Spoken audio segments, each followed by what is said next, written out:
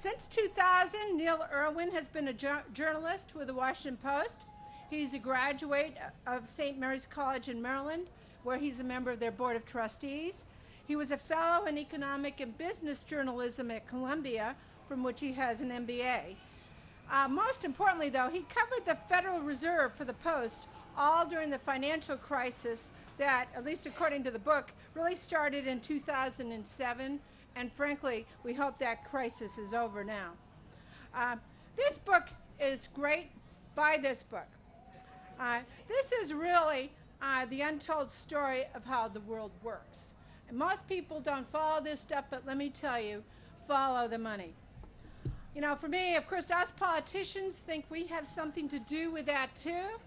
Love us or hate us, our tax policies, our spend policies are pretty clear and understandable.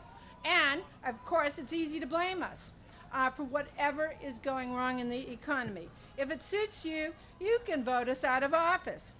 But really, if you follow the money, according to Neil Irwin's book, The Alchemists, it's the central banks of the world and their unelected leaders that make the truly important decisions. Through highly complex strategies, they control how the money flows and how well economies function, and frankly, how well the voting public is doing. When was the last time you voted for a member of the Board of Governors of the Federal Reserve? Not. Neil Irwin's book is really a fascinating account of how these central banks, our Federal Reserve being the big kahuna, if you ask me, established monumental monetary policies, has dealt with the international markets over the years, and probably kept us all from really major turmoil. Luckily for everyone, the world is too big to fail. On a personal note, as a person of Swedish descent, I love that the first central bank started in Sweden. And frankly, I'm tempted to put in a bill requiring that all books about history have a timeline, just like yours. It's really terrific. And with that, I'll turn it over to Mr. Irwin.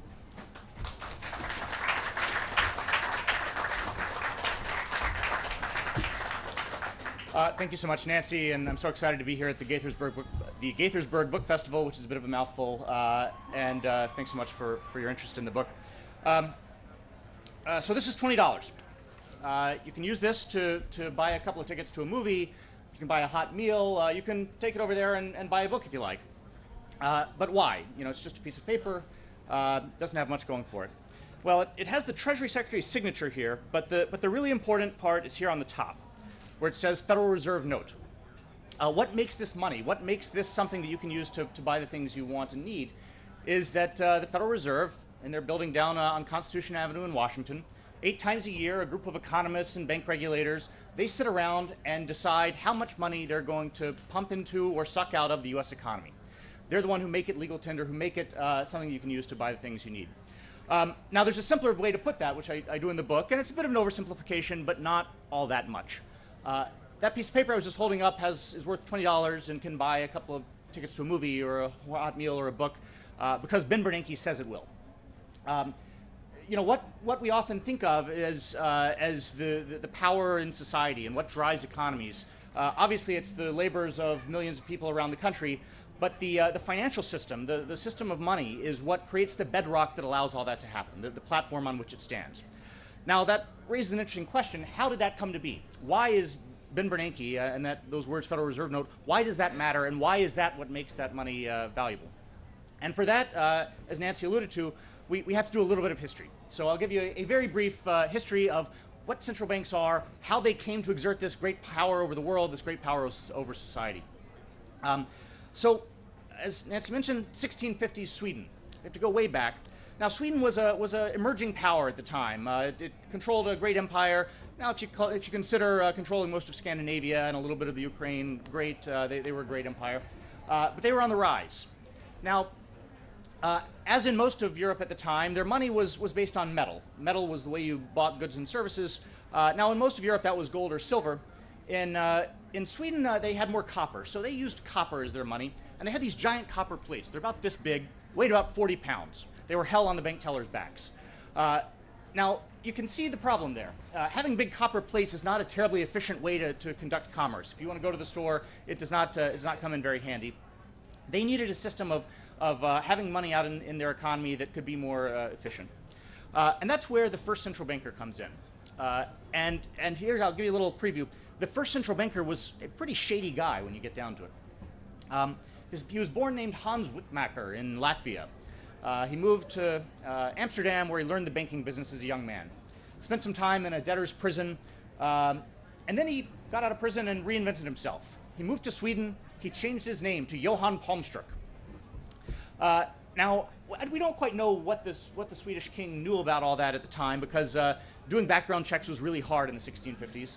But Johann Palmstruck established himself in Swedish society, and we don't even know really what he looked like or what his personality was. But I can only guess that he was somebody who instilled confidence, that he seemed like a completely credible, sober-minded, serious person, that the elite of this country in the 1600s thought, yeah, we're going to trust that guy with our money supply. So Johann Palmstruck got a license from the crown, from the royalty, to start what became Stockholm's Banco. It was the first central bank, and it started out simple. People would take their plates, deposit in the bank. They would get notes, paper notes, and what they realized pretty quickly is, well, wait a minute. Why should we only give out notes equal to the amount of money, the amount of copper we have in these vaults? Why don't we actually make loans with this? Actually do something with these reserves, because not everybody needs their big copper plates at the same time. So what these notes became was the first paper money in Europe, and it created a boom. Suddenly, you could go to the bank and you could use your estate as collateral, or your inventories if you were a business as collateral, and get these paper notes that were unconnected from the amount of copper in the bank.